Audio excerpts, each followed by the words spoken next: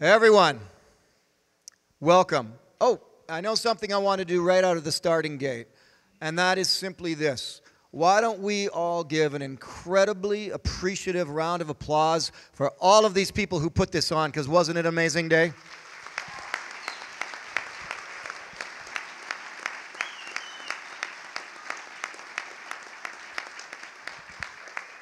I just remarked to Kevin Costwin, I was like a wet puppy dog this afternoon following Robert Rogers around while he's talking about violets going, oh, wow, I didn't know I could do that with the leaf. Just fantastic. All of the programs, we've been watching them, and really beautiful experiences going on, learning happening, and passion for an incredible amount of skills. And so thank you all for being part of this. Seated before you are four legends. And David Holliday.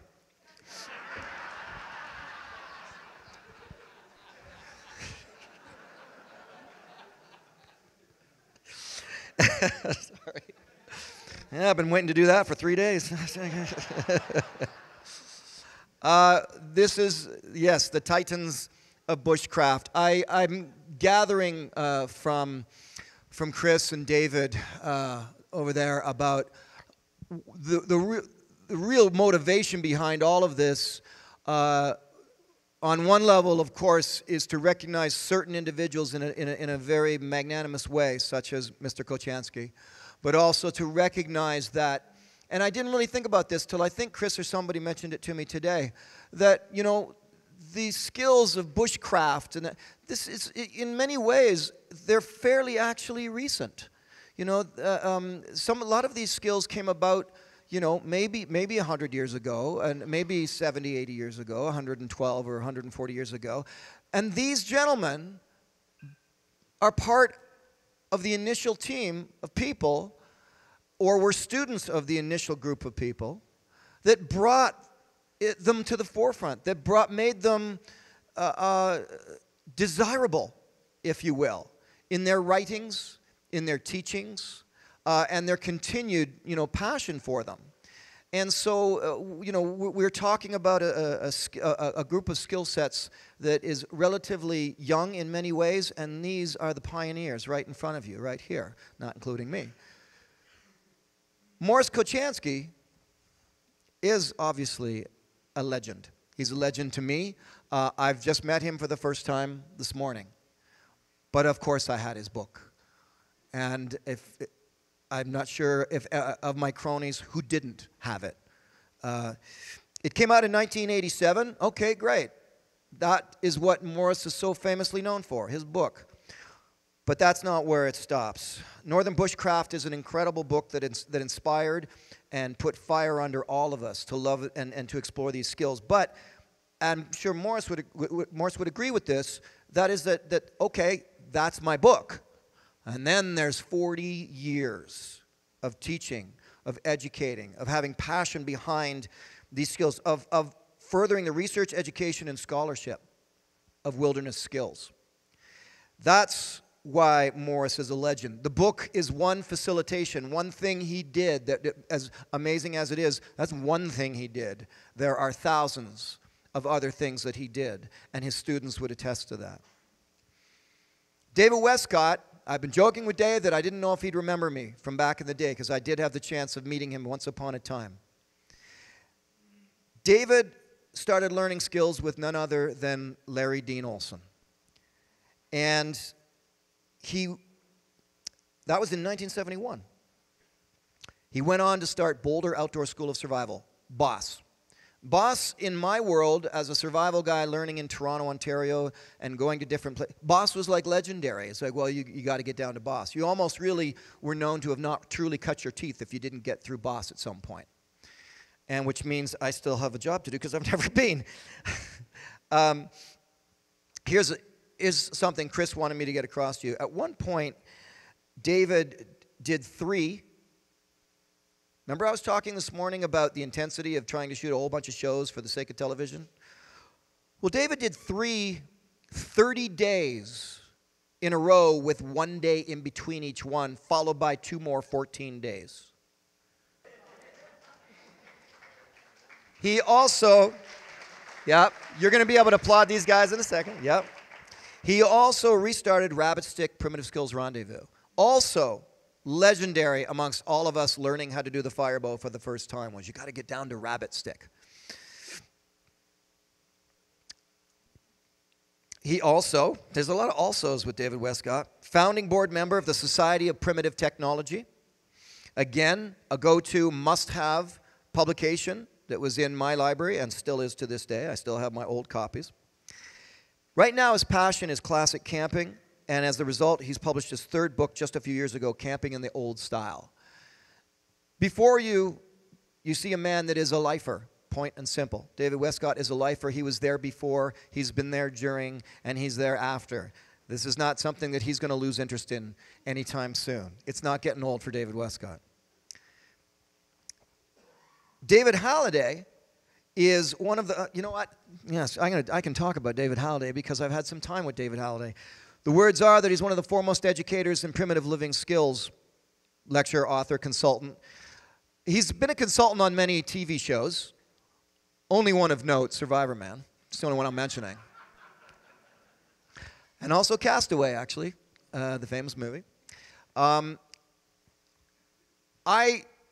don't even know how I got in touch with, I'm sure it was one of those things, you got to talk to this guy. You're going to go to Arizona, you need to talk to this guy. And we met up, and it's one of those instant brotherhood moments that you have with certain individuals in your life. And I know David has stories about me. Don't tell them on stage tonight. In private, you can tell them. But I can kind of share them in a more way of brevity, and that is this, that he has always remarked about the fact that when I came to learn from him, I took no notes. I made no recordings. And on my part, that's fine. It's because I adored what he was teaching me, and he didn't know that at the time. Many months later, when he finally got to see the final cut, what he remarked about what he saw and what he never took offense to because I meant it as an honoring situation, I quoted him verbatim, word for word, everything he taught me. And for me, it's because I can't take credit for this hand drill or this pincushion, cherry fruit that I'm eating. But this man could. I needed to quote him verbatim because he was the master and I was the student. My show was just a facilitation of what I could do. It was a party trick. But he was the master, and he is a master. He's calm, cool, and collected. Sadly, I've seen him naked.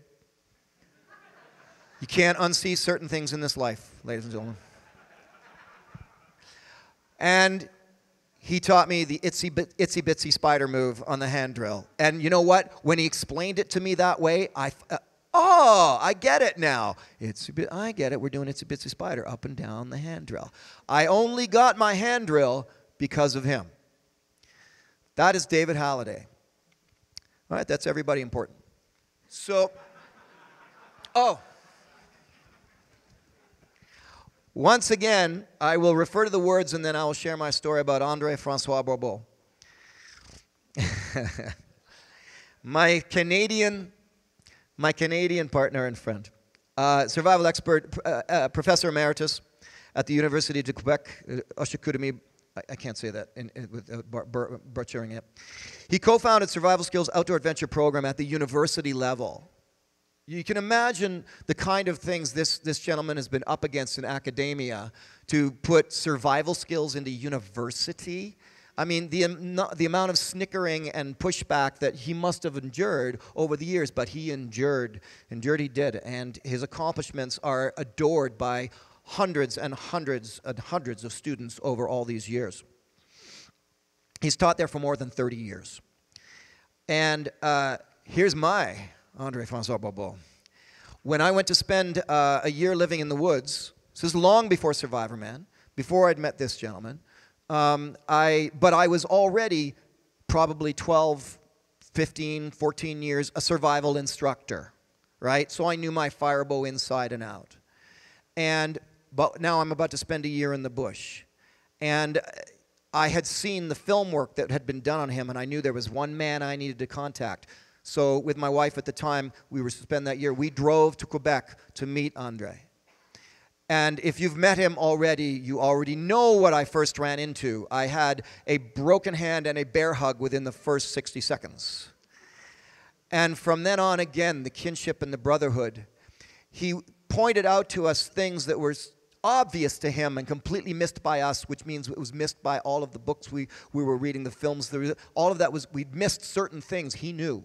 And saved, in many ways, he saved a lot of pain and strife for us to live out in the bush because of what he knew. But more importantly, I found myself in his apartment or house, I can't remember at the time, sitting on his couch with my wife at the time, with Andre standing 5 feet in front of me, with a guitar in his hand, singing achy breaky art at the top of his lungs. I'm learning music less. I know you play. Here, listen.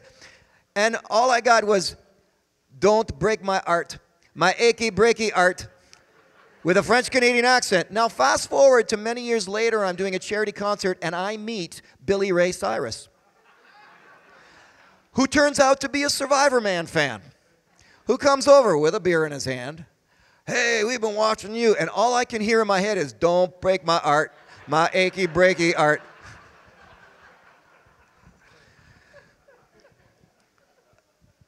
So there we go, ladies and gentlemen.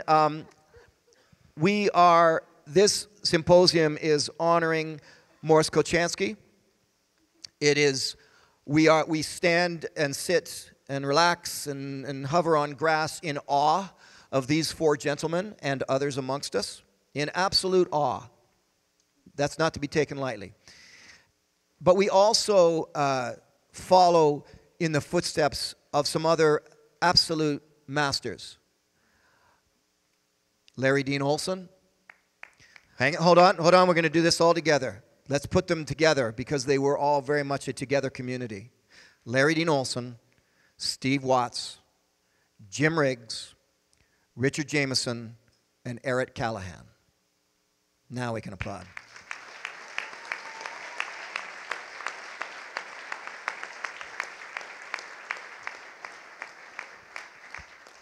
And once again, I refer to that time period of the 60s and the 70s. That was the beginning of it all. That was what brought it into the hands of these gentlemen, and then into the hands on down the line to all of you here today. So this is called the Titans of Bushcraft. And here they sit, absolute titans and legends in this industry. Little bit of maintenance, little bit of housekeeping and rules. We hope to have enough time to get to a Q&A. These guys are freaking verbose, so I doubt it. But we're going to possibly get to a Q&A. If we do, please, no straight comments, just questions, and just questions that you think the rest of us would also be interested in. Private comments and private questions, they're still here. Save that for a private time. Up here on the panel, there's also some rules, gentlemen. For you, there's some rules. Please, if you will, keep your answers concise. We only have so much time, so keep your answers concise and not too many wild meandering tangents, Dave. And and we are about to begin. We'll carry on from here. Gentlemen, I do have some questions. The questions come from the group of people who put this symposium on, and by all rights, they should be the ones to ask these questions. I'll think of stuff along the way, potentially, but please feel free to illuminate us in your answers. The first question I want to actually start off with is my countryman, Andre. There are 2 Canadians sitting up here on this stage right now. And I will say, I'll give a little backdrop. You know, as Canadians, you know, we pretty much know that we own the courrier de bois. We own the canoe. Like, that's our thing. As Canadians, we own the boreal forest. We really are quite proud of that. If you're into survival skills and you're a Canadian, you're like, yeah, we got a lot going on our side. Not so much the hand drill. Throw us in Arizona, it's a whole new story. But give us a pair of snowshoes and start talking about the Cree up in Mistissini, Quebec. We are there. We watched many, many films, including the films that involve this gentleman. So, Andre, the question, keeping this in mind, is what contributions to bushcraft and survival education do you think is uniquely Canadian?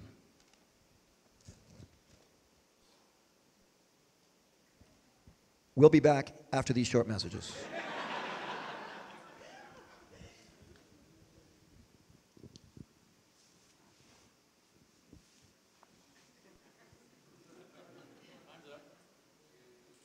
You're going to want a thoughtful answer. Trust me. This is due process.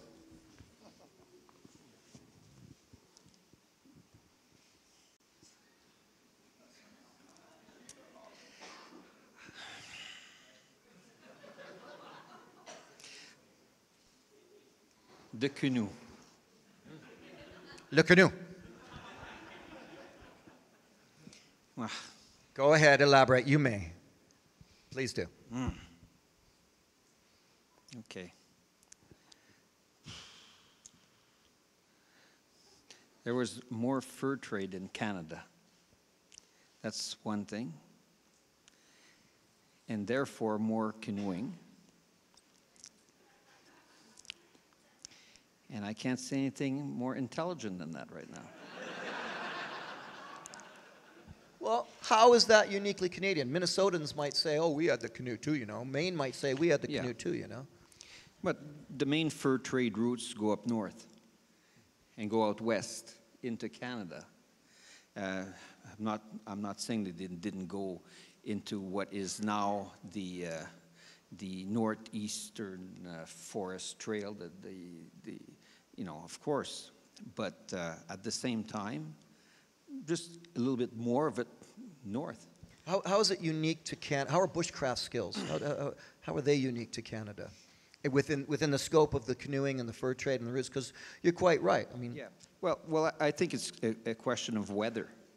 You know, the weather's colder, wetter, tougher in Canada because it's further north. You know, I was discussing it with David and Arizona, Utah, Colorado. I did my doctorate in Colorado. Hell, it's way easier than in Quebec. You know, when I teach my summer course in Quebec in November. You know, it's snowy rain for 12 days in a row, night and day for 12 days. I mean, that is rough weather. And I think that those bushcraft skills to face that kind of weather are unique to Canada. David Wescott, it's sort of a similar question to you. We'll just stick with the Canadian theme for this opening question. The contributions that are made in this Canadian sense, what's your perspective on that, the differentiation? I mean, we're not here to create a border, by the way.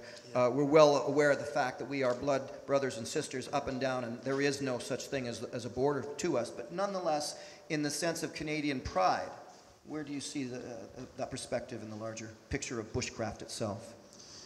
Well, I think if you look at the same, the interview I did on the internet that they showed, if you look at survival in the U.S., Larry Olson is probably the nexus point. I mean, more people would attach to him than anything else, so there's a common language and a common way of looking at things from that. So in Canada, I think that the nexus is Morris when it comes to bushcraft. And as a result, you all speak the same language and you all radiate kind of from the same energy source. In the U.S., in bushcraft, we don't have that. And so it's just kind of this psychotic thing going on down there. So I think that's probably the thing is you've got one hub that you're looking at as a result. You've got this kind of unified view of how things should go. And Morris as well, your thoughts on the matter of Canadian bushcraft, not necessarily versus American, just simply the unique Canadian perspective on the passion and the pursuit of these skills. I think the igloo or the snow house is probably not built much in the States like it is in Canada. The boreal forest, there's the whole of Canada, we probably have less trees and shrubs, which is about 3,500, than in a square mile of Brazilian forest. So we're kind of sparse and you're not overwhelmed by the resources. So we're a country that's not influenced by excessive heat. So we have a certain type of vigor that, I know that Canadian soldiers were far more adaptable to almost any climate than most other people because we were used to the heat of the summer and the cold of the winter. And so generally we experienced a lot of that, so we knew how to cope. So we have very hot summers and very cold winters. But I need more time in order to really do a good job at this. But I specialize in the boreal forest, and so I found that if I confined myself intensely to boreal forest conditions, I was less spread out, you might say. So probably one of the aspects of popularity of the way I handled the subject in bushcraft, because the trees and shrubs generally are found so extensively, and there's only a dozen or so you don't have to like learn about gazillions of different type of things to master that. The birch tree, the spruce, we call it the spruce moose forest. So you find a lot of moose, perhaps more than we find elsewhere. Well, I think a comment that I have often heard in traveling the world is getting a comment of romanticism on, say, a particular tribe, and say, oh, they're just so much better at survival than we are. And I quite in a very cocky fashion would say, oh, really? Well, we're in Peru. Let me bring him up to northern Quebec in the middle of winter. Let me see how good he does up there. And so it became, which of course is just Canadian pride, but it's a matter of, many people are really good at what they do where they are. I want to continue with you for a second, Morris, and we're gonna go into a little bit of family reunion history here. What we would love to hear when you first connected with the Americans, with Mr. Wescott, Mr. Holliday, and Larry Dean Olson. Can you give us your first impressions upon meeting these individuals? Well, Larry Dean Olson came out with the book, The Outdoor Survival Skills, which is quite unique at the time. And he was working with, there's a program that I called the Anasazi program, that he called the Anasazi program. And I heard enough about it that I tried to contact him, but he never answered my letters. I think I bought about, in life, I think I bought about 100 copies of his book and then passed them on further because of the nature of the basic, clear, fundamental, solid sound. I stole a lot from his book. If you look hard enough, he didn't seem to notice there are a lot of things that you would find in his book that ended up in mine. The situation was that, as a matter of fact, I'd have to stop and think, why did I end up going to the rabbit stick? You invited me? Okay. So I met Dave, who came and visited with me with regard to, I think, winter skills. And I ended up going there. And I was really looking forward to visiting with Larry Dean Olson. And he was like I thought, is it me?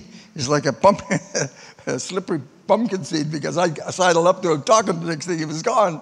And so I never could really sit down and really get to, until the wood smoke affair where we sat for hours and talked. But up to then, I could never ever pin him down long enough. And I had to depend on pinning down his children. When I discovered his children were these events, I would have them answer all of the questions. And the phenomenon with Larry Dean Olson's book, I bought every edition. So I have this many editions. Every edition had something different about his family. Like, for example, the original illustrator was his sister, I think, or whatever. And the kids were flabbergasted how much I knew about the family, and all I derived the forwards and the information I found in the books, because it changed slowly and other things, and they were quite impressed. I seemed to know a great deal about their family. That's all I needed to do, was become familiar with what was said in that regard. And how about the two Davids beside me here? Your first impressions? Well, David, I think my impression was that Boulder Outdoor Survival School was going to incorporate a winter aspect to what they did. And actually, eventually, they would come to my place. And so Dave Wescott ended up coming to visit at a time when I had an exceptionally unusual course of what was going on. It was like a month-long course, and what he saw there was unusual because that probably only happened, that type of course only happened once in my career, but Dave probably figured that's the way I operated all the time. He got a wrong impression from the fact that, but anyway, the situation, I was very pleased for him to come down and you know, see what we were doing. Now, the other Dave. Yeah, you can just call him Holliday. The other Dave, well, most of you Canadians don't realize he's a very close relative of Louis Riel, which, you know, the historical aspect. So his ancestors go back a long way.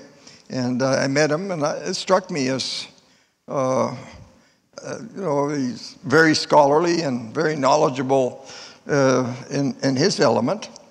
And I always I had a pleasant experience in visiting with him. Well, maybe I won't mention it, but I thought he was, sometimes his shirts were a little ragged and torn. So I would, you know, shirts that I could honestly feel that they were passive. You know, I wasn't going to bring the worst shirts. So when the rabbit stick was over, I'd give him the shirts of my back,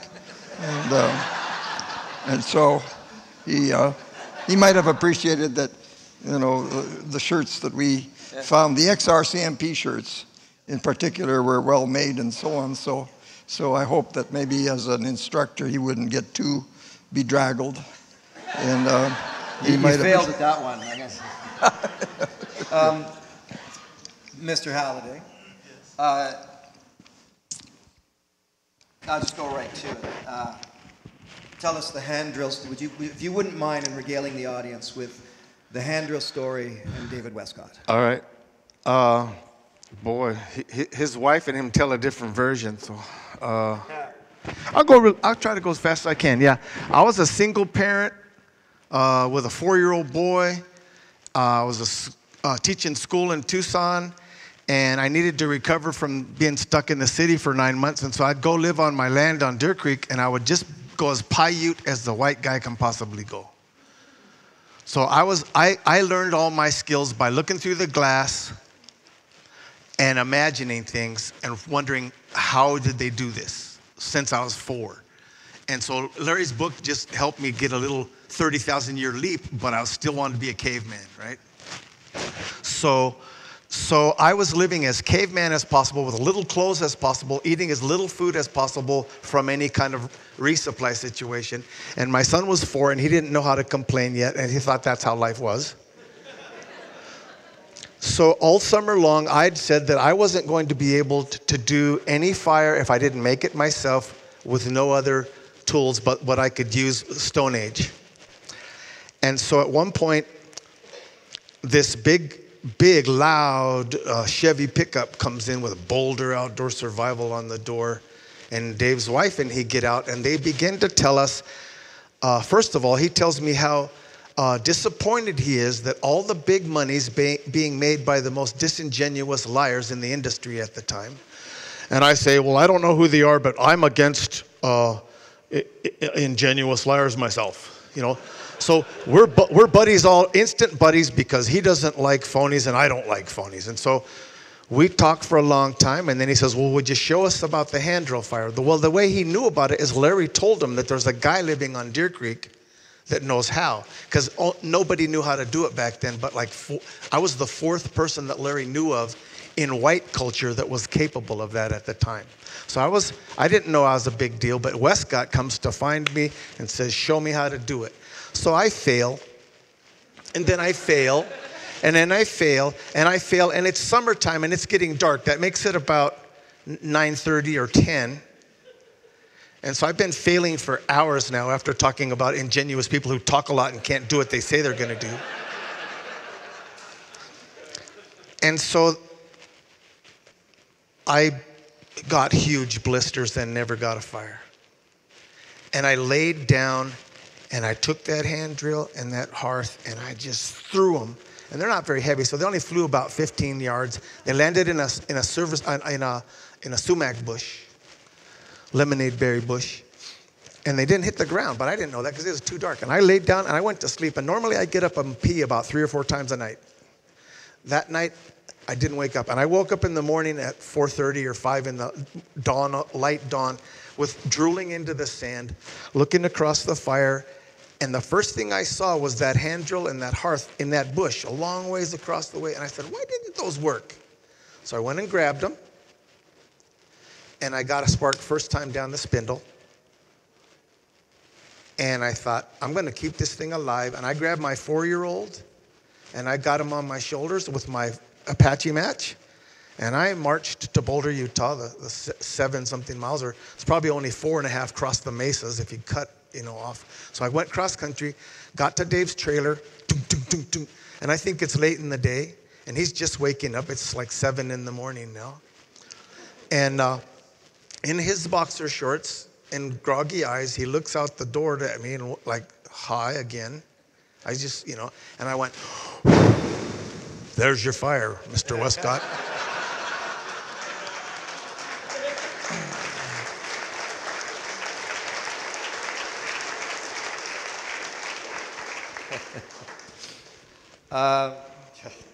Follow that. David Wescott, if we want to use semantical terms, we're kind of toying with the idea that we're dealing with a golden era, someone might call it the golden era of bushcraft and survival skills, primitive earth technology. And David, you were in the thick of it, in the middle of it, all the way through it.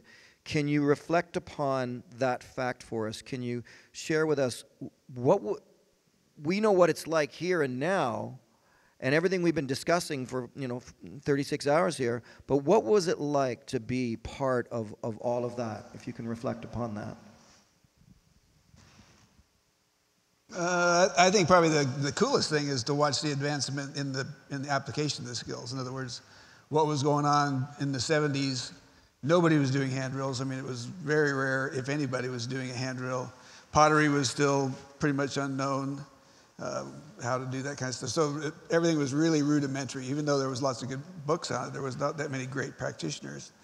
And they just all of a sudden started bubbling to the top. And when we started Rabbit Stick, our whole goal at Rabbit Stick was for my staff at Boss to meet as many of the best instructors as we could in the shortest amount of time. And so we started Rabbit Stick and just sent out a letter and said, if we did this, would you come? And lo and behold, we had probably about 50 people. The first one came, and then it's grown to over 600 each one we do now. And we have probably 90 instructors teaching at those events. But the level of expertise is just mind-boggling now. What is available to a person today is what was available to a person in 1970. And the level of teaching has grown so far so fast that a lot of people don't realize that they really are standing on the shoulders of people who put a lot of time and energy into rediscovering how those things worked. And I think a lot of them are getting lost in the mist as we go forward. I'd like to keep that from happening. The fact that these people were very important to what we're doing. And so that's the coolest thing, is to just have been a part of that legacy, watching it develop. I'm just going to riff off that a little bit. What are the ways to keep that legacy going in your mind? Well, first learn it. At least my observation of what's going on in the States is that the appetite for content is so great with YouTube. Everybody having to post something every day or every week in order to monetize their sites, are just posting and putting as much content on the airwaves as they can, as fast as they can, without ever learning the context of it or where it came from, who taught it, who developed it, that kind of stuff. And so that's probably my biggest disappointment with what's happening right now. And my whole career has been focused on making sure that you give credit where credit is due, honor your mentors, and make sure that you understand where this stuff comes from. And so a lot of it is gaining ground and being duplicated and replicated and used all over the place without ever having not only the interest but the care, caring where it comes from. And I think that's short-circuiting the quality of a lot of what's available out there, because it's just scratching the surface. So it's lots of information that deep. And I think I'd like to see that change, that people really take time to investigate stuff deeply. So I think that's an important point as far as we would just superficially call it, putting the time in. I touched on the five senses becoming the sixth sense. It takes time. Kelly is speaking to the fourth skill, which is essentially the same thing. It's really digging in, going from I was taught this to I've been experiencing this for some time now. So now, even though I was taught it 4 years ago, I actually only understand it this weekend. And that I agree is something very, very important to these skills. Andre, your talk this morning was detailed, I believe, a bit on this next question. So looking for a bit of a summary here. But so if we are to teach these skills in a way that we can present authenticity in them, and I'm thinking of the BOSS programs and all these different programs where in the end you kind of come home from the weekend going, glad nothing went wrong that weekend. That could have gone sideways. Now, I won't even go to the point of all the litigations and liabilities and all that, but if we want to continue teaching these skills in an authentic way, how do we do that while handling the risk of them at the same time, the inherent risk that is involved with taking people on 30 days out into the desert to bite rocks, so to speak, or stay in minus 45 degrees overnight? Well, it's risk management. I think the outdoor world has gone full circle. In the 70s, in the 80s, even in the 90s, we would just get away with anything.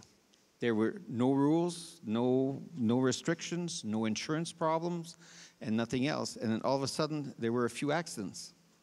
And those few accidents got everybody out of the outdoor world. And say, no more classrooms, outdoor classrooms. Kids don't go out in outdoor classrooms. There was a huge movement from the University of Illinois back then that outdoor education and bring kids. We had kids. For example, we had some of my students made a business out of bringing a prospector's tents into the schoolyards and having kids rotate to different outdoor activities, and this was called outdoor education. And that all went down the drain because there was no risk management. And because there was no risk management, all of a sudden, poof, it's gone. And nobody lets you do it anymore. The parents said, I'm not letting my kid go do that. He's going to die. And now it's starting to come back because you're proving to everybody that risk management works, and we're bringing everybody back up to the level that is necessary to get it done right. So we're not putting anybody saying, we're taking a beginner, we're putting in an R3 rapid. No, we're taking a beginner, we're putting in an R1 rapid, and then we're doing risk management, and we're proving to everybody that before he goes into an R2 rapid, he's going to be trained enough to go into R2 rapid. The teacher is going to be trained enough to go into R2 rapids. And before we go to the R3 rapids, then there's going to be this progression. And risk management is doing that because it's proving to everybody what we've done. So the only way we're going to get this to go full circle and to come back is through risk management, unfortunately, so that we can prove to everybody that it's not dangerous if we do it right, or it's not more dangerous than anything else. And in risk management, we always say, you go skiing, you break a leg, normal. You go hiking, you break a leg, not normal. Why is it not normal? And it has to become normal. And in Australia, for example, they had a death of a kid in a canoe program and in a school. And their parents funded that same program to keep it going and get it going again because they had faith that it was a real accident because the risk management program was solid enough to handle it. Okay? So we're going full circle, and that's, I think, the answer. And I have a more intelligent answer to the question you asked me the first time. Yeah. Riff, go my friend, go my friend. It's black flies and mosquitoes. Yeah. Now, the difference is, and the difference for bushcrafter, you have to understand this. The difference is that okay, Pierre Dansereau put it to me this way. He said, it's a hell of a lot easier to say, my brother the wolf, than to say, my cousin the mosquito, okay? And if you want to, you know, a little nice nature, nice fun nature and everything else, that is so easy in a place like Colorado, because I had a motorbike there and rode it every day of the entire year except for 3 or 4 days in January. Now, in Quebec, when I drove my motorbike back to Quebec, after a week I sold it because I had so many black flies in my face, you know, and stuff. So when you're in Quebec in the north and the mosquitoes literally, just because your hands are out of your shirt, you can't shake them off. I mean, they are so thick, so bad, that it's hard. And it's the nice day after the rain phenomena. It has to rain to feel the right day. So if you're a Canadian and you're way up there and you're into this bad stuff, you appreciate so much more the time, the day that it's beautiful out and that it's nice out. And then, like, you've been through hell and back, through these black flies and cold and mud. And so it's like you appreciate it even more, and you're even more in tune with that nature because you appreciate that it doesn't happen all the time. I've got the same Eastern Ontario, Quebec pride. Sorry, guys, but our black flies. I'll tell you, when people ask about bugs, and I've been able to, through the endeavors of Survivor Man, experience the worst of bugs all around the world in the worst conditions. Pound for pound, Ontario black flies. That's what I always say. No, I'll show you bugs. And it always comes back to the black flies. I want to go back to your first commentary, and Morris, I want to ask you.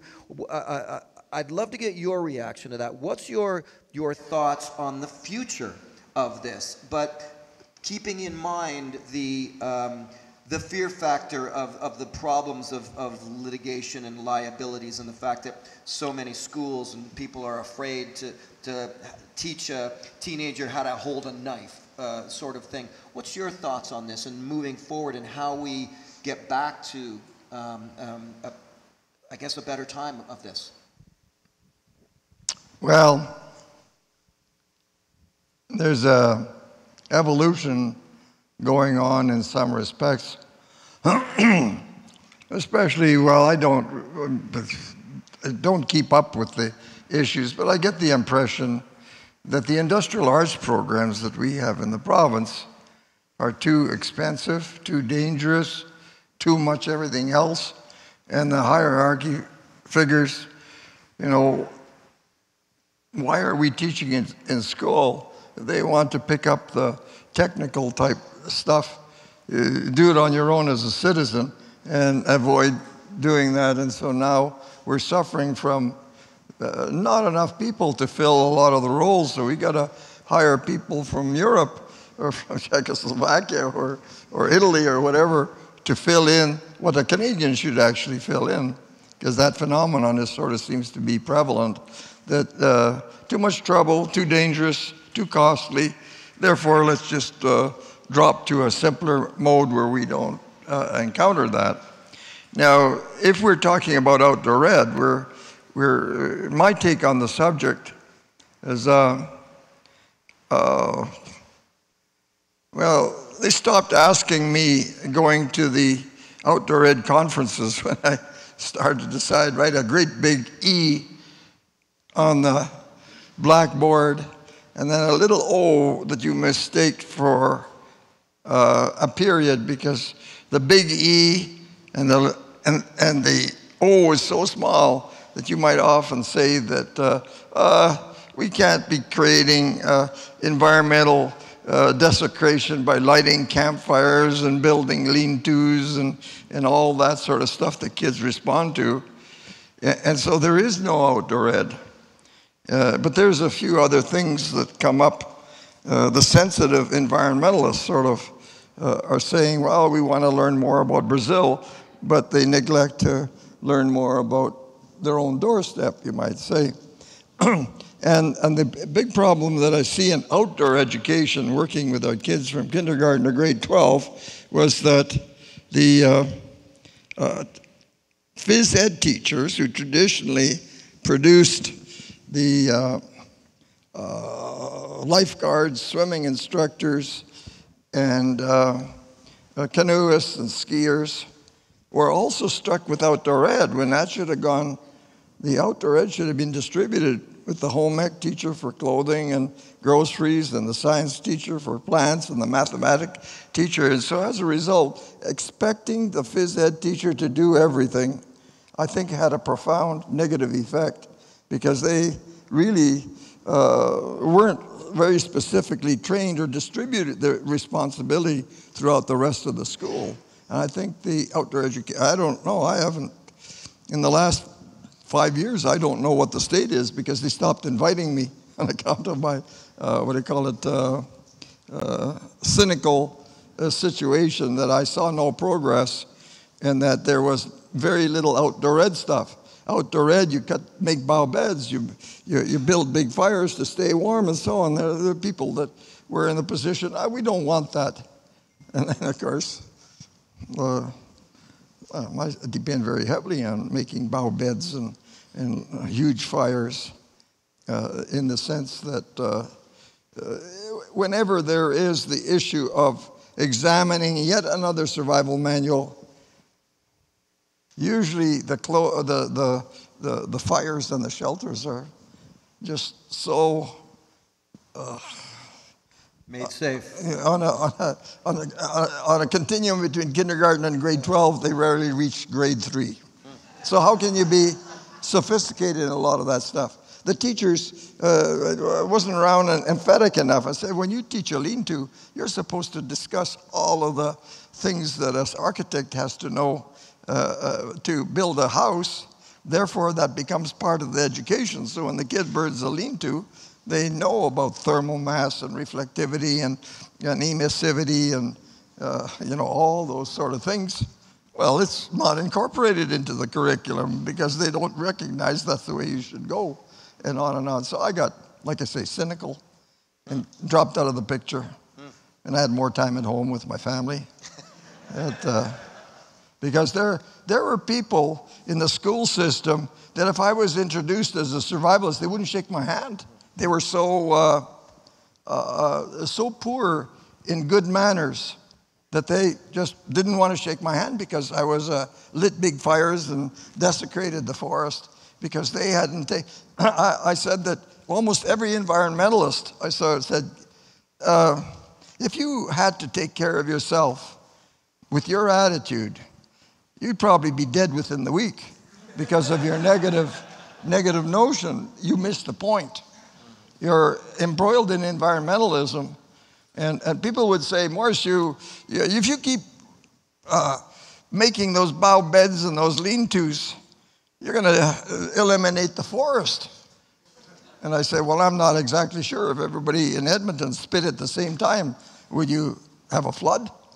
And so anyway, I'm getting rusty on those type of things where I was always the devil's advocate and saying, when they eliminate fire, I say I teach fire because so many kids would go home and see what's happening and say, Dad, in outdoor ed, we were taught that if you do that, the house is going to burn down. The issue isn't fire for a campfire and a wiener roast. The issue is fire plays such a big role in generating electricity and gazillion other sort of things. And every citizen should be knowledgeable with regard to staying safe around fires and not burn forests down and all that. That was the issue. And they missed the point. Well, anyway. No, I think that's perfect. If you guys are good, I'd like to stick with this for a minute, and I'd love these two gentlemen's comments, starting with Mr. Holliday. Moving forward. I don't like the fact that people that are the most ingenuous and incapable knife handlers become representatives of knife companies. Stuff like that. So without being nice at all, I'm going to say, if I pretended to be a doctor, wouldn't I go to jail? If I pretended to be a police officer, wouldn't I go to jail? That said, I hate the paint by numbers world where we're going to make everybody go through some standard in order to become something. Because I'd never become anything if I had to do that. You guys have decided I'm worth being on this panel by my actions, I guess. I hope I'm not just blowing hot air. I've done some things. Wait, you don't have your certificate in Bushcraft? I don't have a thing. In fact, my college career ended, my scholastic pursuits ended the day I met Larry Dean Olson. So moving forward then. Yeah. I mean, moving forward, obviously. Saying that, I'd like to say that how do you create a system of creating credibility without squelching the free spirit of the event? Because otherwise you've created another series of laws, and we're complaining about some of those laws right now.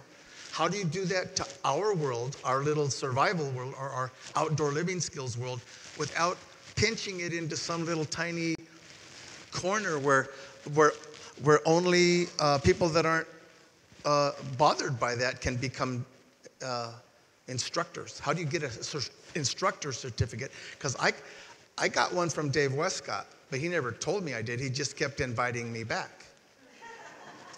But when I met this amazing educator over here, Kochanski changed my life because I saw how much he was thrilled, like us, by the subject matter.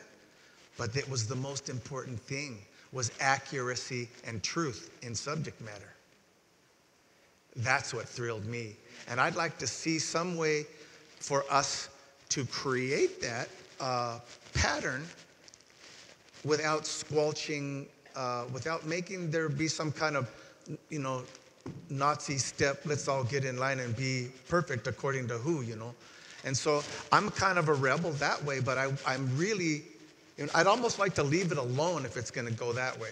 I don't think and let phonies just drop out because everybody figures it out. Well, I don't think you're a rebel at all. I mean, that's a murmur of discussion that's been going on, and Chris and I were chatting about it. So that's what I'd like to see. You've been shut down. I'd like to see honest people make a good living because they're honest, and then have some way to regulate liars.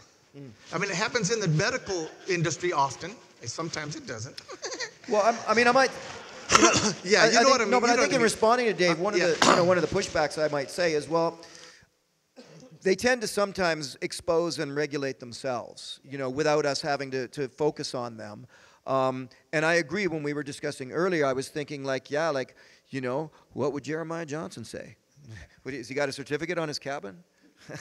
Mr. Wescott, could you also your thoughts on how we move forward with the teaching of these skills and potentially even bring it back to the way things were or advance? I think if it gets people outside, go do it.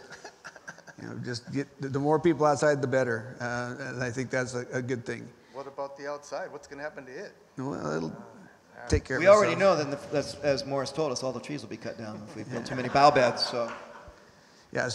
But I think get people outside is number one, and if they're going, more power to them. If you're looking at it from a profession, and you're talking about being a teacher, then I think that's a little bit different. Yes. But at the same time, I agree with David. If you're doing something that ends up stifling creativity, then you've ruined the whole thing. So there's got to be some way that, and I don't, I think it's been an argument for a long time across the pond how this should be going forward. And I don't think they've even answered it after 20 plus years. So as recent as it is here, I don't know if we're ever going to get there either. It'd be nice to kind of get it by the hand early and decide, well, I don't have the answer.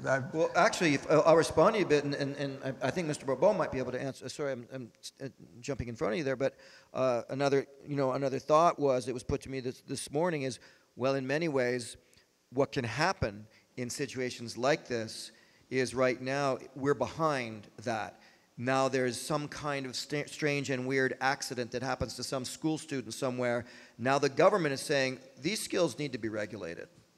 Now, or sorry, we were in front of it now. Now we're behind it. Now we're playing catch up.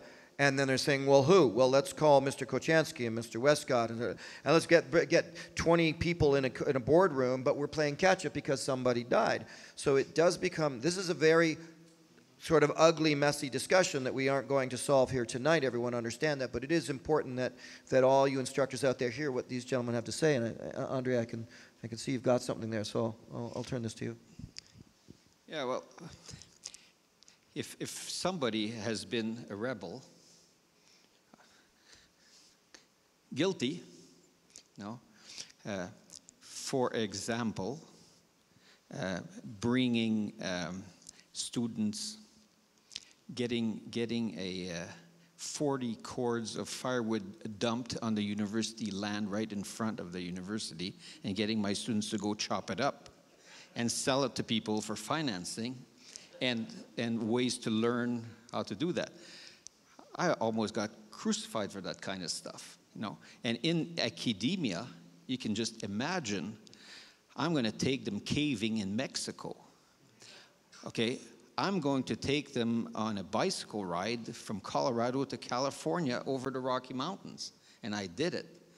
And I was a rebel. And lots of people, like so many people, put fences in front of me, and they didn't want me to go there. And they didn't want me to cut firewood because they looked, oh, he's cutting firewood in the minute. No. And I'm supposed to be a university professor, and I do this. And I'm dressing with my clothes I make myself. And I'm doing weird things like hanging moose hides from the windows of the university and stuff like that.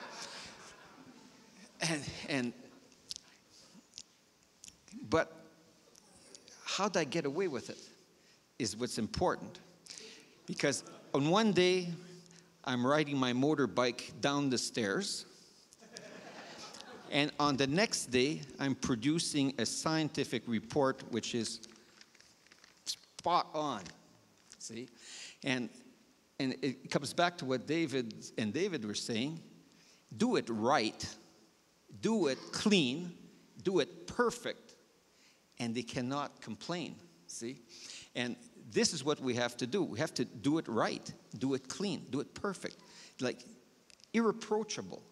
When I want to take my students to Colorado, it was this thick, and the students had made it. So every single thing that they want to say, you can't take the students across the Rocky Mountains because of the van, because of things.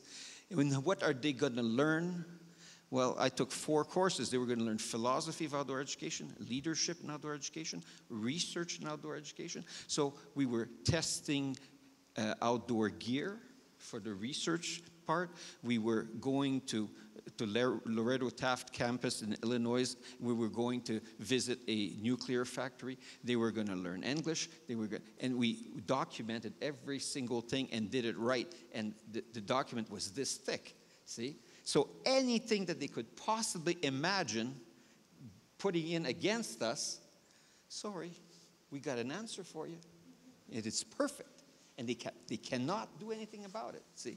So science is very important too. And I was discussing with my buddy and partner, Manu Trancard, Dr. Manu Trancard, who has replaced me at the university. And we're discussing this a lot.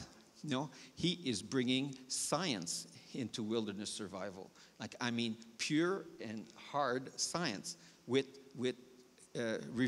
peer-reviewed articles in scientific magazines. So he's proving that the research in wilderness survival and the research in bushcraft and people like Linda and Teresa and all the others that are, and Lisa, they're doing fantastic things with academia and bringing it back on the map as a true and studyable subject that is possible to publish in peer-reviewed things. And because it's solid, it's straight, nobody can say anything about it, and we gain our letters of nobleness through that, and other people appreciate it anyway because it doesn't prevent us from being a rebel. See?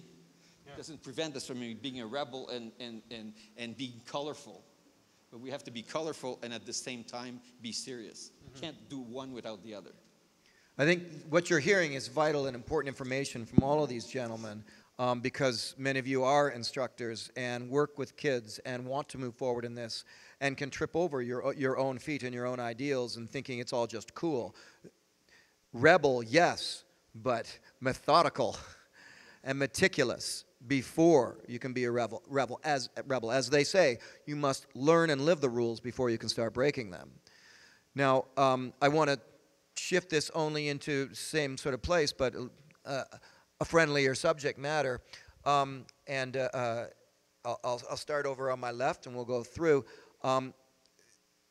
Clearly, we are all knowing that all four of you gentlemen, we want many, many, many more years of instruction from you, inspiration from you, guidance, and learning. That said, there are new crops.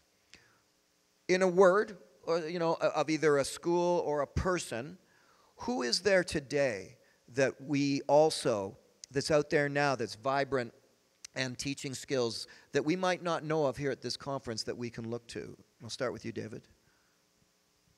That's hard to stick with just a couple. I'd say that, are you talking about schools or people? Schools and or people. Whichever your choice. Well, we just had the pleasure of the Boulder Outdoor Survival School allowing the old-timers to come train them for a few days to tell them about what it used to be like. And it was their idea. So they brought a bunch of us old-timers over there to put them through the mill and trying to figure out how to. And I was really encouraged to see how great and powerful and loving and strong and capable. There's a lot of young people out there that are great. So not to name any names, all of them impressed me. And I go away saying, I think I would with confidence send anybody to that school right now because I think they're going to get a good experience. David, and we didn't used to be able to say that because we didn't know them anymore. Yeah. David Wescott?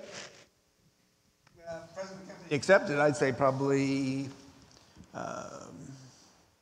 in the field, probably Tim Smith, Jack Mountain Bushcraft. He's not here because he's out doing what we're talking about.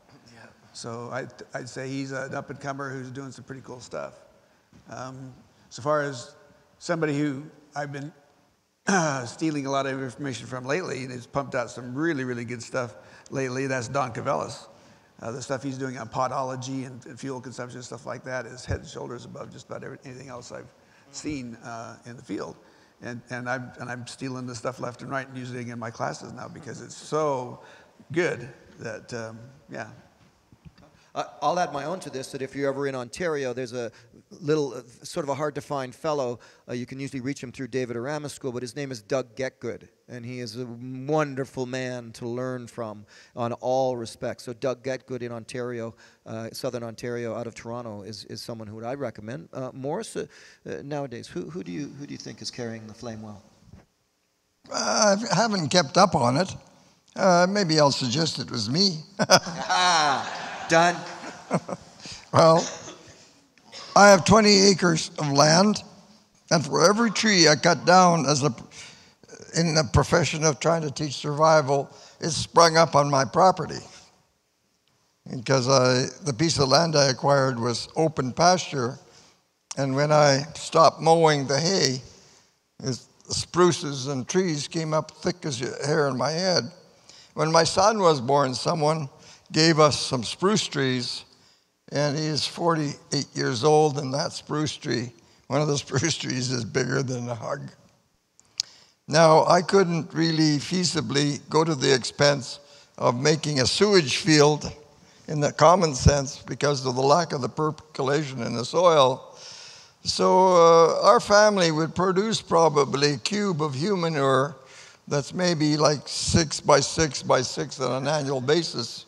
And in a few years when it would compost, it wasn't flushed down the toilet. It was put on my fruit trees and my raspberry canes and all that. And as a result, I tend to grow very dense, flourishing raspberries and that sort of stuff. So some of us are saying that one of the biggest disasters environmentally is the flush toilet, because it's a one-way affair, and we go to great expense to get rid of everything that way, and that's it. And it doesn't go back to replenish the fertility of our soils. That's going to catch up on us. Well, I didn't really mean to get into those things, because Mother Nature said, well, we'll try to prove to everybody else that you probably might not have done that much harm as far as other people are concerned, because for every tree you cut down, another one is growing on his property.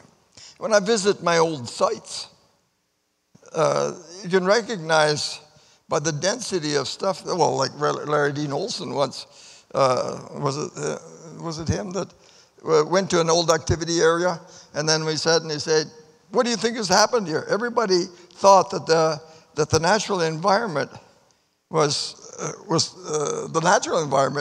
impoverished, and he said, no, this area is where we're active, and everything came up opposite from what you would have thought. So Mother Nature will often, act that way.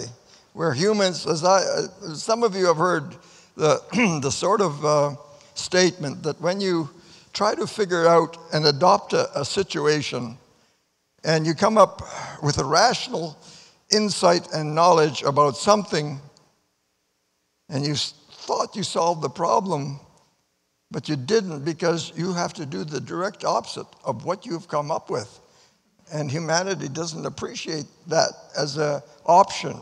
Check to make sure that the opposite is far superior to what you came up with. And I think it's happened. I say that because, like I say, I didn't mean to have the bush come up on my property, thick as hair on your head, to replace the trees I cut. But when I did cut them, an awful lot of people were asking me to act as if I shouldn't do that. And that was inconsequential. I couldn't teach people how to build a lean-to without cutting a lot of boughs. I couldn't teach people how to build a comfortable bed so that an injured person would stay comfortable till he was evacuated and stuff like that, because a lot of the people were not professional enough to see that you should know how to utilize the forest. And when you utilize it properly, well, it's repugnant to make it worse. It doesn't fulfill any requirement to try to keep it pristine and so on, but you can make it way better than normal if you know what you're doing. Therefore, it can be an improvement. And if you don't think in those sort of ways, usually, it's a subtle thing. But I've lived long enough to see the consequences, and the consequences weren't the flack that I got and had to defend myself. Fortunately, I was in a position to have enough authority to make my mark. But usually, how would I have guessed that there would be a tree for every tree I cut down in my career that has sprung up on my property? Morris, before I give it to you, Andre, as far as the future, one name, greatest inspiration for you. Who has been, in a single name, perhaps one of your greatest inspirations? And it's the man that made all those walking sticks, Tom Roycroft. Because I decided to become a writer when in high school, probably grade 11. And ultimately, you might think I'm joking, but Huey, Louie, and Dewey, you know who they are, concerned with Donald Duck. I don't remember whether they were nephews of his or whatever. Nephews, They used to go camping, and every time they ran into a problem, they whipped out the woodchuck manual. And I thought, I'll send for it. People told me, don't be silly, that's a figment of the imagination. Knowing Mr. Disney, I would have liked to call a book that's called The Woodchuck Manual, and I inquired, and no one had written it, so I said, I'm going to write it. So on my way there.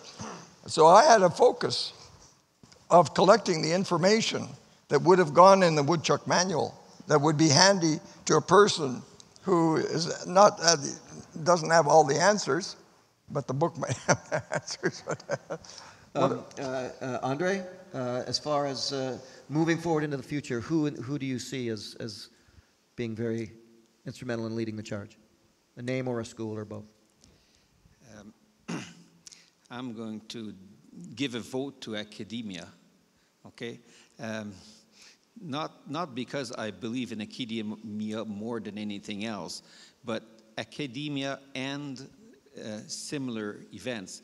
Like today I met a young man who is in this room who did his 2000th bow drill fire today. That's 2,000. And he has them. That's good, eh? Now, I don't have any idea how many bow drill fires I've made in my life. Probably 2,000 as well. But I didn't count them. And he has. He's counted every single one of them. He's documented every one of them and which type of string he's using. This guy is in academia, okay? Even if he doesn't do it in an academia setting. I'm talking about academia in its larger sense. I'm talking about documenting things, about writing them down, about experimenting things in a scientific and correct way. And if you do that, whether you're doing it through a school or not, my favorite saying to my students, and I'm famous for this saying just as much as you are for your saying, my saying is, don't let university ruin your education. Okay?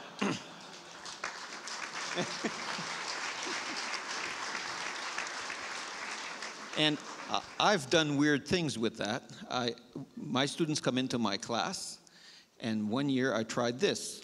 Now, you other academia guys, you try this, okay? I told my students, fine, you're here now in front of me, 24 of you. You've all got A's in this course right now. End of discussion, now let's learn. Okay, earn it, is what I told them. Earn that A.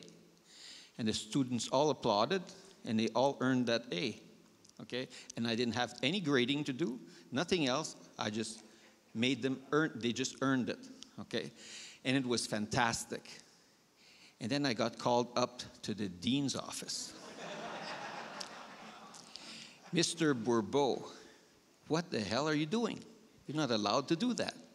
I said, fine. So I went back, and then next year I said, class, last year I had a problem with everybody having A's. How do you feel about everybody having a B? It'll be a B plus. And we did the same thing. And I got called up to the dean's office again. But I didn't care. You see what I mean? Do it right.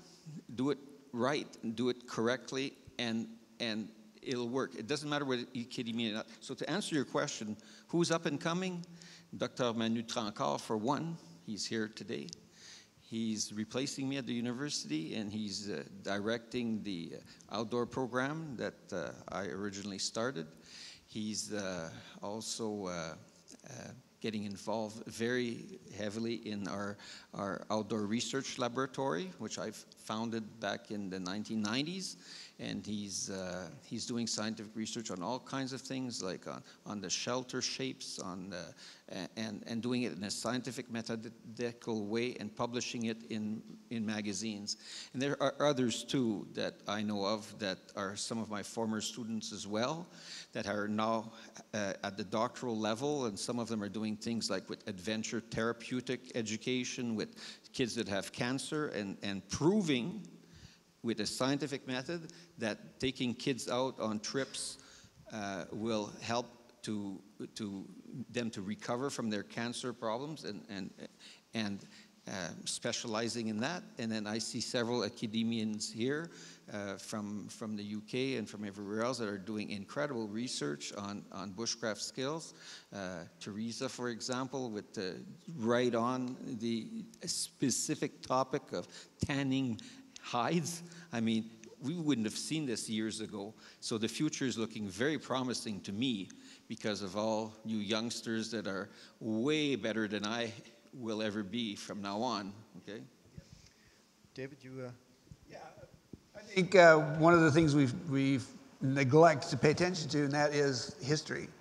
You know, I think we're at a point to where bushcraft has kind of come on fully formed, and it's exploding right now. But I'm not sure that people are sure of what their history is. And I think if I did some content analysis just by picking out videos that people were teaching things, little tricks and things like that. And I could probably identify 90% of what they were teaching from the masters of the golden age of camping, the 1900s up to the 1930s. More people were camping in the U.S. than any time before or since per capita. And so there was just hundreds of books published on the topic. And all of that stuff now is finding its way into bushcraft skill sets without ever having any understanding where it came from. These guys were the guys who wrote it down. They were the ones who preserved it from their frontier heritage, had the direct connection back to people who use that on the land. And I think they need to be recognized. I think this idea of the elders of the tribe needs to be recultivated in our movement. The fact that there is a history, that there is somebody back there that we need to realize is important. You know, people have heard Kephart and Nesmuck and maybe Warren Miller, but other than that, I don't think probably people could name a dozen names that came out of that time period. And I think you ought to know them all. I think they ought to be honored. Those are the guys those are the guys whose shoulders you're standing on. So history, I think, is important. History allows you to have a roadmap to the future.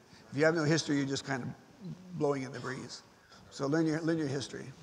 I think that's an incredible point, Dave. And I know, again, Chris Noble and I were speaking about that fact that there are maybe many or few, either way, there are names that the new generation, if you will, or younger instructors need to know if you don't know it.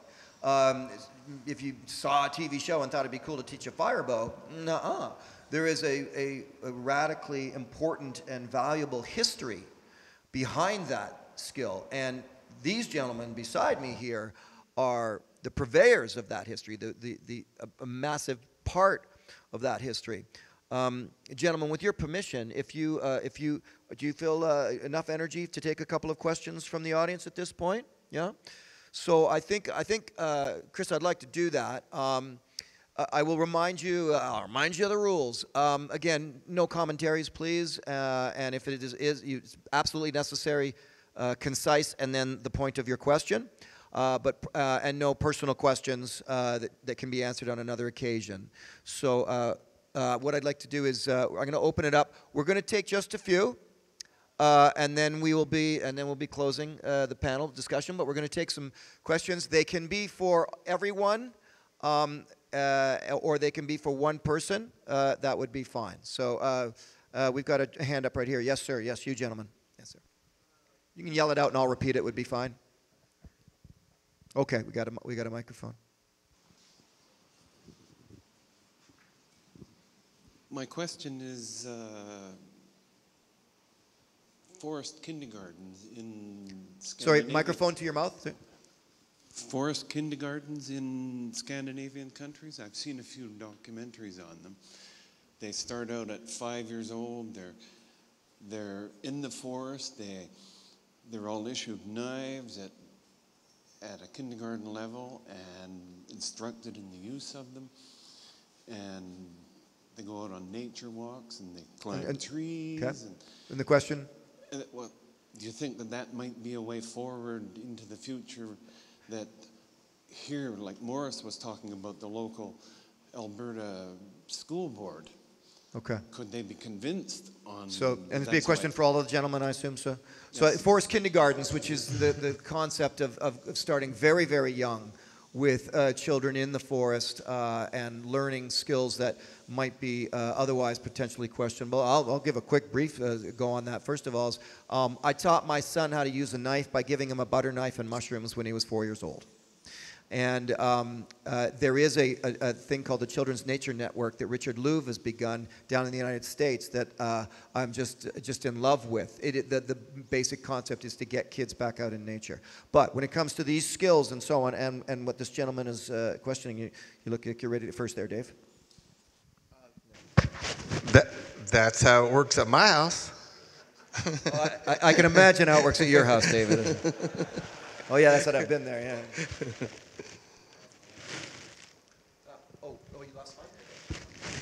Yeah, well, I think it's, again, a question of risk management. And if we do proper risk management, then these things will become accepted in our schools, and we'll be able to do it again. But we won't be able to do it without risk management now. You know, we're going to have to prove that we did it with paper knives for a long time before giving them a real knife in their hands. Unfortunately, that's the way it is. They won't let... Today's society won't let them cut themselves too often before cutting that off completely, pardon the pun. Morris or David Wescott, do you disagree with what's being said about going really young? Well, I have had the privilege to work in the Hutterite colonies. And no matter what age group I encountered there, they all had a pocket knife. So whether, you know, as far as I could tell, from kindergarten if that was they felt naked like if they didn't have a pocket knife. I don't know as much the girls, but the boys definitely had. Because I learned when I would peel a tree, thinking I was going to demonstrate, and when I turned my head, they were all peeling their own tree. They got their pocket knives out, and so on. So I got the impression that the older people in the country probably either didn't care whether or participated in making sure that they knew how to handle a knife as soon as they could handle a knife. So. You made a really good point there, Morris. I should have said it too. My son and my daughter, when they were 4, had the butter knife and the mushrooms. Dave, I don't imagine you're going to disagree, but. No, I'm going to disagree, other than the fact that I think you need to get paper knives to university students. It gets pretty scary when you hand a knife to somebody who's never handled one before. And I think we've almost skipped a generation of people who got caught in that time warp between the time where industrial education programs were taken out of the classroom instead of, and computers replacing them, and teaching kids that computers were the future, and to where now we've got people in this movement that are saying, no, we've got to get back to nature, and we've got to reconnect the hands and the heart and the head, make everything work in unison. But there's that gap, there's that group of kids now that are becoming adults that scare the heck out of me. Because they just had no connection with the outdoors and no connection between their heads and their hearts and their hands. And so they're just kind of bumbling around. We need to grab those people because they're going to be the next voters, and they scare me. Well, all of this said, and yes, and again, my children played in puddles with leeches, all of those things, because the natural fear is, there is no natural fear. It's not there when they're that young, spiders and creepy crawlers and all this. But again, I think it's important to keep Andre's caveat involved there, that if we are educators and if we are doing this, we do need to do it in this methodical, very well risk-managed way, or we are open to mistakes. And then as soon as there's one, we're all held accountable. So there's one of you takes a student out foolishly and irresponsibly. Everybody in this room is now apologizing for you because of the way you didn't properly teach knife handling or so on and so forth. So I think Andre's caveats will always remain vital in this discussion. We'll go with another question. You have someone there? Yep, go ahead. What is the hardest situation you guys have been in, and how did you guys deal with it? What is the hardest situation we've all been in, and how do we deal? Boy, pull up a cup of tea, folks. You know, I answer this question on so many keynotes. I don't want to steal the stage and answer it, except I would just say one thing. I always get asked the question of where's the hardest place? And here is my answer, and I know my Canadian associates will agree with me. There is no hardest place. There's only a very difficult temperature, and that's freezing. When it's cold, it's hard. When it's warm, you have forgiveness time. So for me, I don't care if I'm on the side of a mountain or the edge of a volcano. It's always about temperature. So for me, that is my hardest situation, is being in the cold, because you can't stop. You can catch your breath when it's 60 degrees Fahrenheit, but not when it's minus 45. Anyway, sorry. Hardest, most difficult situation you've been in. A Vietnam vet that I know, a machine gun toting marijuana grower from southern Arizona said, he said, the purpose of life is to polish our souls. And women and children have been the most abrasive agent I've encountered so far in life. So, yeah, being in love with people and not necessarily feeling connected to them has been the roughest thing in my life. There you go. Yeah. And gentlemen, I know that the questioner probably meant in the wilderness, but And I'm gonna know, allow that. I know, but I could keep it real short, because No. otherwise it's a lot of long stories and I can't go there right now. Yeah.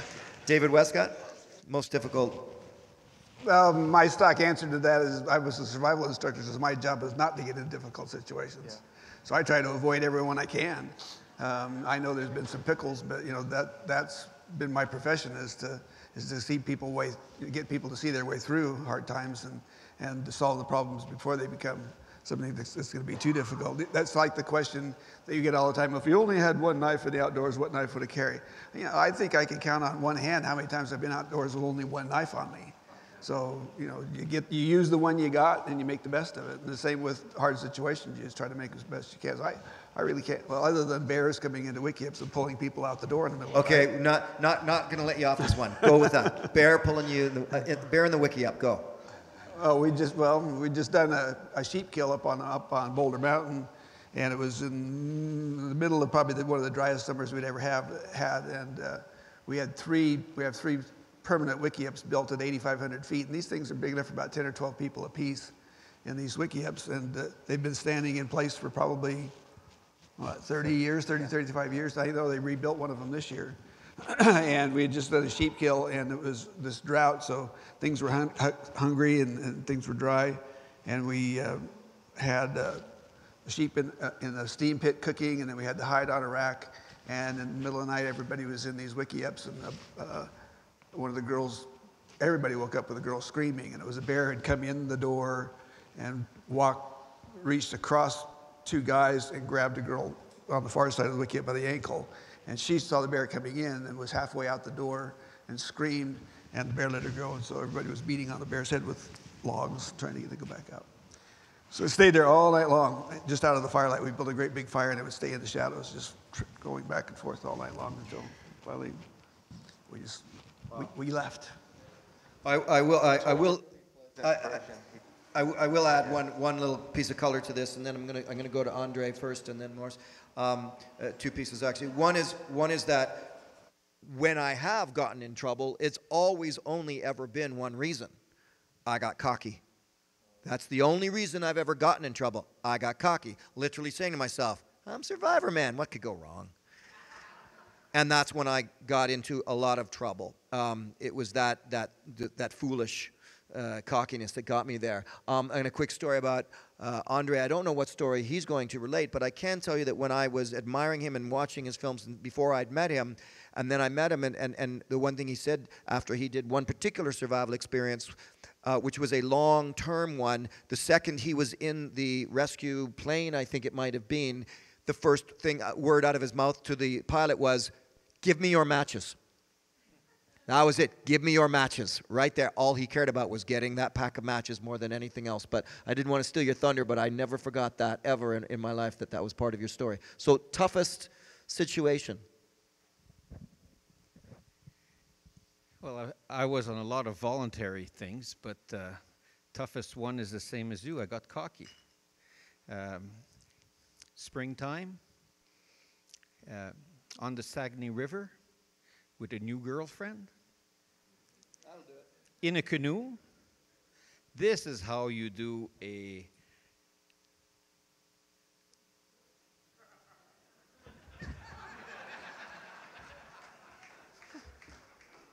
draw. And I'm in freezing water with ice at 6 o'clock at night, and it gets dark at 6:30, and I'm floating down, and there's no way I can shake out that canoe or do anything. And I'm in a little wetsuit with just like this. And it got dark. And all I could see were the lights 8 kilometers away. And I thought the wind was going in the right direction to pull me back to shore, but I wasn't sure. And I was pulling rope out of my pockets to tie my wrists up to hers on the other side of the canoe. And this was a real situation. I mean, I was not having any fun at all. I was thinking I was going to die. And 45 minutes later, when I was like this, my feet touched the ground. And I instantly dove down, and superhuman strength, just whoosh, that canoe was up, and we were both in there. I just pulled, you're going in there, and I'm going in there. And I paddled with my paws, because I didn't have any hands left, paddled with my paws with the paddle like this, you know, and getting to shore. And my house was just there. Then I get to my house, and I jump in the shower because I'm hypothermic, and with my wrists, I turn on the shower. And then what happened before that is while she was in the canoe, she started yelling and screaming. Like about 2 minutes after she was in the canoe, she was yelling and screaming. And, yelling and screaming. And, like this, you know. And I said, calm down, it's going to be okay. But 1 or 2 minutes later, I was down in the bottom of the canoe going, because, you know, when you get your feet frozen, like our whole body was like that. And the whole body was unshaking, and like, you know, and unfreezing. It was grand old time we got into that shower like this. Yeah. Morris, in your... All that because... You got cocky. Yeah. Yeah. Showing off. Showing off. That's what it'll do it every time. Morris, in your pursuits, most difficult situation, dangerous situation. Well, I'm trying to think because there is which one am I going to talk about? Yeah, exactly. Because there's so many opportunities, simple and otherwise. Don't jump in a snow bank with a moving vehicle expecting that the snow will cushion you, because it doesn't. But the situation that actually came close to taking my life was I was working in construction as a surveyor, and this is like, you know, there's probably 100 people working with the earth-moving machines, Caterpillar tractors, and so on. And we moved to a new road, and hell for doing all that, but I thought, well, they can only give me hell. Anyway, the situation was we went to get water using a bucket brigade from a close stream a few miles down the road. And I saw all kinds of posters around that said, don't ride in the bucket of an earth mover. And I learned that maybe you sort of like say, well, what's the alternative? My alternative was to choose to sit on top that two-wheeled water wagon, holding on to the D-rings to stay up, and not sort of saying, well, if you really lurch severely, you can't depend on those lids to keep you on top of that. So I'm riding. Well, we have no trouble going to the creek, and we fill it. The bucket brigade, everybody except me goes back to the bucket of the earth mover. And when the earth mover was decelerating to turn off the road, it unhitched. It's a two-wheel trailer. It's full of, it's like 200 gallons of water. The hitch digs into the ground. And as I lurch forward, and I figured that because I was a gymnast at one time, that it saved my life. My hat was flying off, and when I hit the ground way ahead of the trailer, I was really badly, what do you call that, rash, when you get falling off of motorcycles? I had an awful lot of rash, awful lot of this arm, and I tumbled.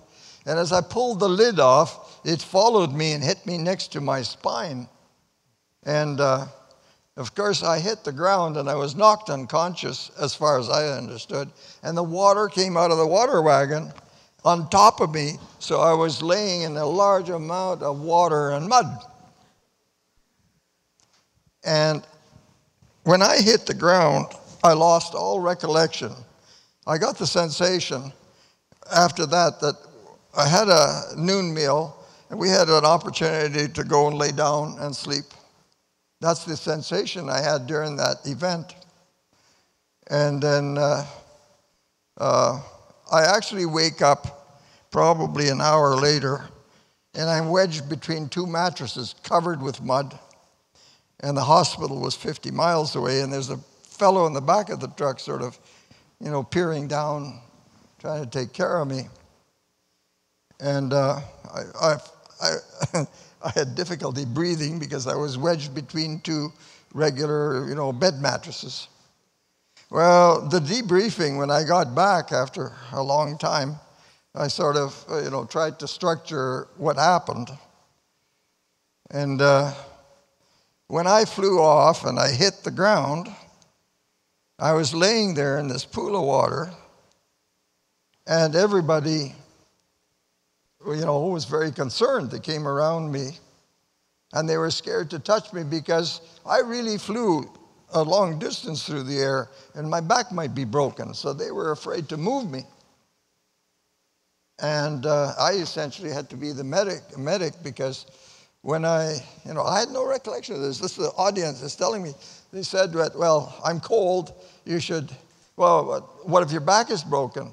And I said, my back isn't broken if I can lift both legs off the ground. So I proved it. I said, my back. Well, except that I must know something about that. Well, what should we do about you? I'll get two mattresses, roll me on one and put another mattress on top and take me to the hospital. I'm telling them everything they need to know to be able to do it. And without me directing them, they were like, that was an era where there wasn't, not that I remember, a single first aid kit in that camp or a first aid person and so on.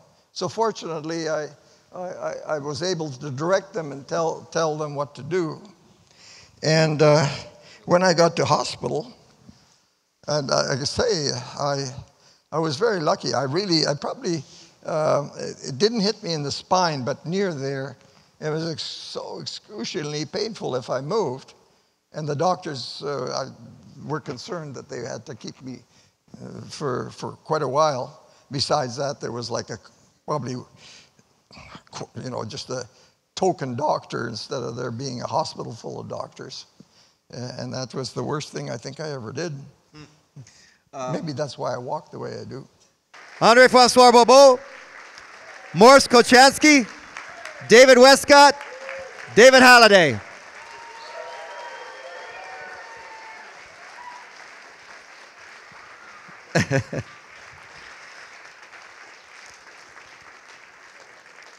If you will, we'll bring back to the stage Chris and David, and we'll continue on. Titans, please remain seated, and then we'll be done momentarily. Thank you, Les. And you actually did what I was going to do. Thank these guys. I mean, the volume of what they've taught others and what we were kind of talking about when we kicked this thing off, really what they've done in terms of research, and as Andre put a nice little stamp on it, academia. These guys have been the academia. And Moore's in particular, the volume of research, but taking a step further, we haven't recognized many of the inventions that he has put together as well, and that is pretty amazing. Les, you have been absolutely fantastic. When we first reached out to you, you've had a lot of influence on what's happened here. You've been fantastic, and we can't thank you enough for your participation at the highest level. And for that, we would like to pass one of these backpacks along to you. Thank you.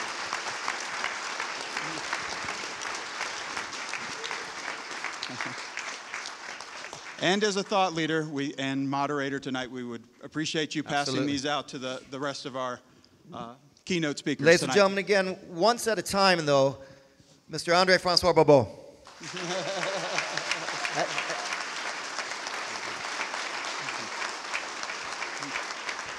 Sticking with the younger crowd, Mr. David Holliday.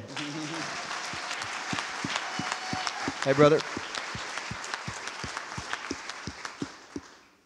An inspiration to us all, Mr. David Wescott.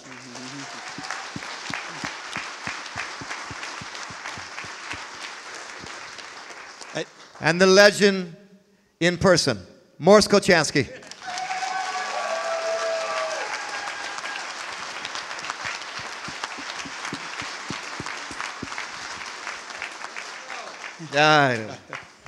And if you guys would indulge us for just a minute, would it be possible if we could get you guys together towards the front of the stage and give an opportunity for folks to take pictures? And I know we would like, as the Global Bushcraft Society, to capture some pictures as well.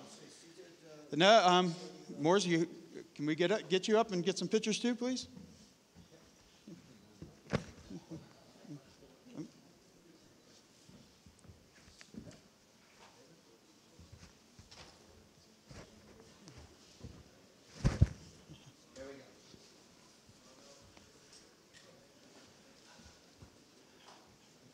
Fantastic. One more time, people.